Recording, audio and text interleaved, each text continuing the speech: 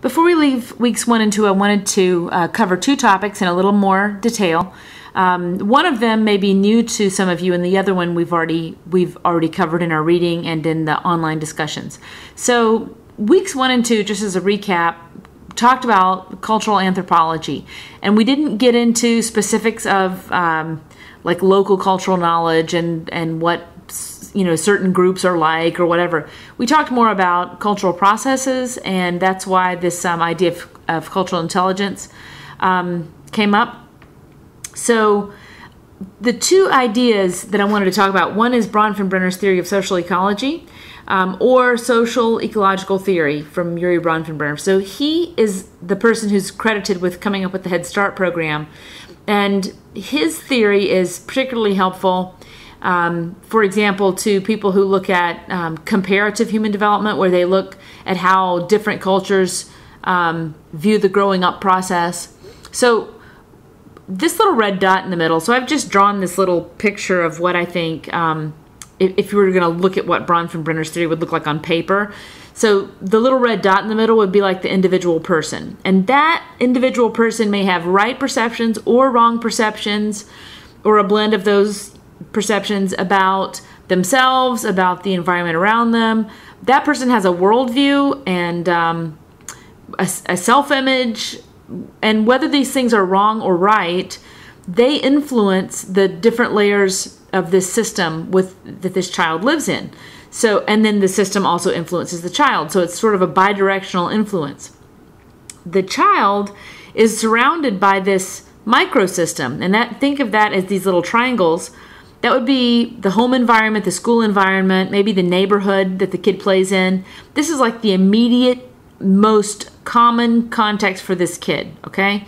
Then at the next layer out, where these rectangles are, this would be all of the social institutions or realities, even sort of patterns of thought that would influence the microsystem. So at this level, this might be the parent's workplace. So what happens at your parent's workplace affects what happens in your home to some extent. And then things that happen in the school district would affect what happens in the kid's classroom.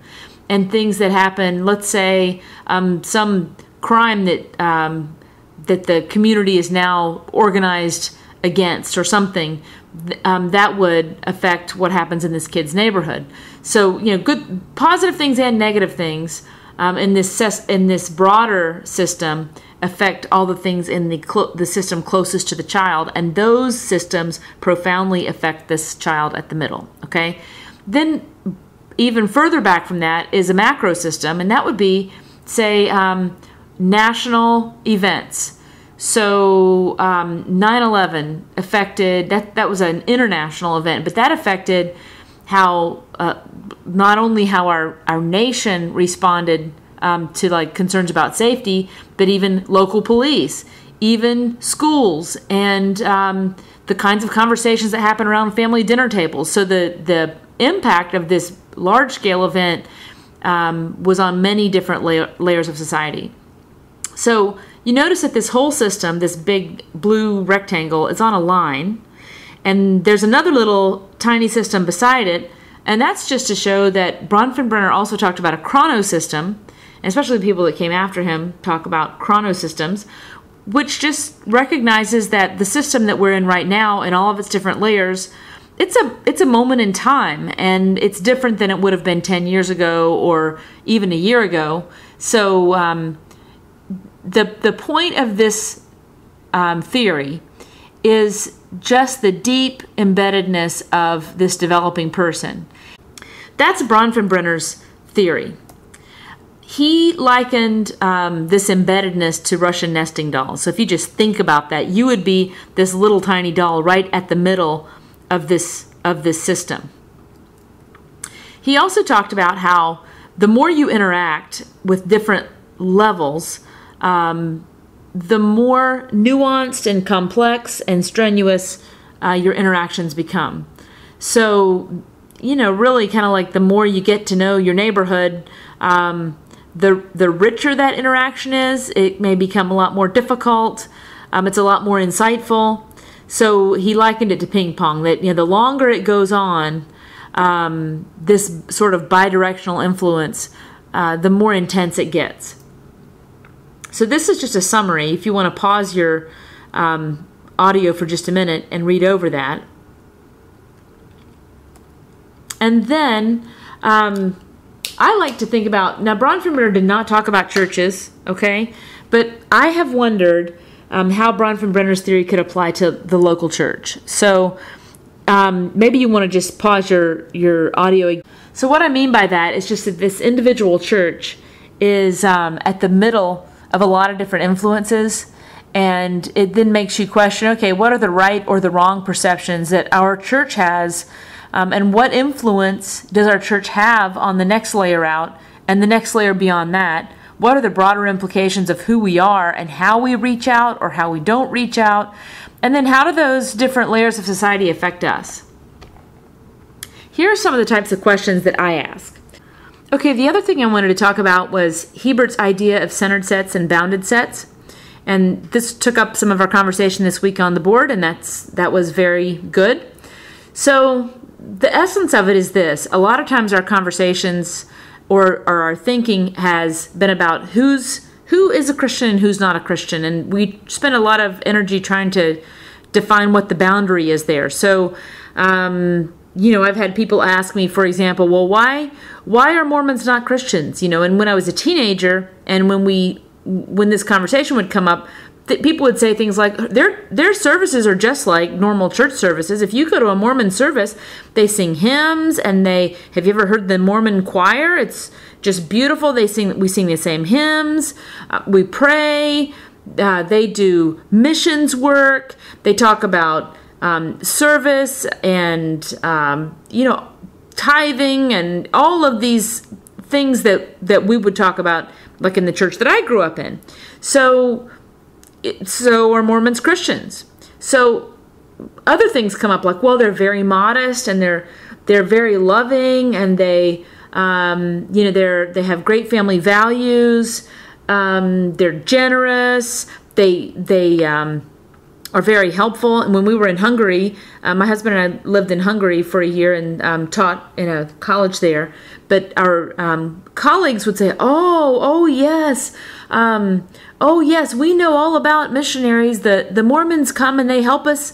They helped us at our home last week. And Mormons were all over the place in Hungary, and they were doing all of this service to people in these communities, and that kind of service really spoke to the people there. So people, we had to have a lot of conversations about whether Mormons were Christians or not and why.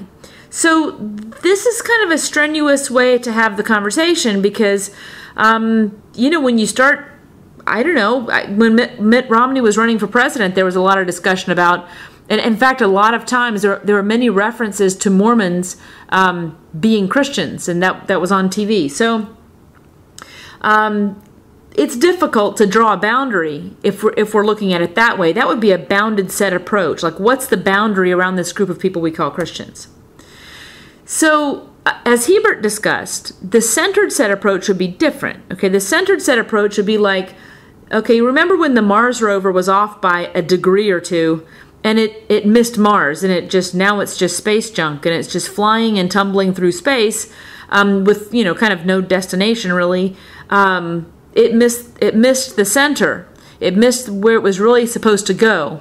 And so instead of looking at a bounded set approach, if you look at a centered set approach, you ask who's moving toward the center.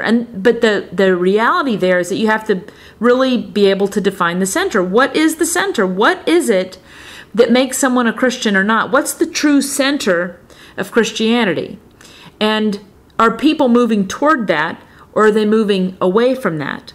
So I think we all would agree that the true center of Christianity is Jesus Christ. And so when you think about Mormons and you have the question about, whether, for example, they are Christians or they are not Christians, if we set aside all the stuff they do or all the stuff they don't do or all the ways they behave or the commitments they have, if we take away that kind of conversation, which is the bounded set conversation, and we look at the centered set conversation, we ask, is Jesus, as Mormons see him, who he really is? So And if you look into Mormonism and if you look into what they believe about Jesus, I think you very quickly come to the realization that that's like a Mars rover that completely misses the mark. They're not moving to the true center. So the question has come up on the board, and it's a very good one. Aren't boundaries needed sometimes? So again, in a theoretical sense, if we're talking about our own churches here in the U.S., we can say, oh, well, let's just not talk about boundaries. Let's just talk about whether people are moving toward the center. Well, okay, but sometimes boundaries are necessary. And when you're in a cross-cultural context and people are doing things that don't seem understandable to you, they seem very foreign and strange to you, your instinct sort of to like impose a boundary is going to be very strong. So you really have to understand, when do you need boundaries and why? But here's why I think boundaries are necessary and important sometimes. Sometimes you cannot honor the two greatest commandments without a boundary. So can you love the Lord your God with all your heart, soul, mind, and strength? And can you love your neighbor as yourself? And if a certain behavior or practice hinders your ability or a local body's ability to do that, then you're going to have to draw a boundary there and say that's not something that we're going to allow here. Also, what about abundant life? There are some behaviors and practices that you can't engage in and still have an abundant life, or the people around you can't experience abundant life. And the third thing is that we're not just these things are not just benign. They're not just neutral.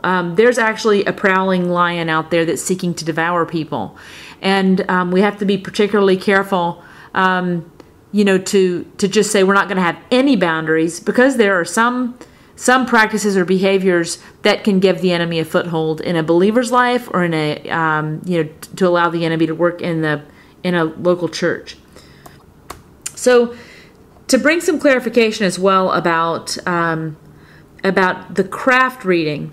Kraft calls this a three-legged stool, okay? So that appropriate Christianity contextualizes accurately in three dimensions: allegiance, power, and truth or knowledge. So he's not saying knowledge is not important. He's saying that for someone really to have a healthy, flourishing, stable grasp of the gospel, they need not only to have made this heart change and this decision that I'm going to follow Jesus, and that's where my allegiance is going to rest. They also need to understand, how do you live a good life? Where does power for that come from? And then as far as truth and knowledge, do they actually, it's not just amassing a bunch of facts and figures. It's actually knowing what you believe and why you believe it.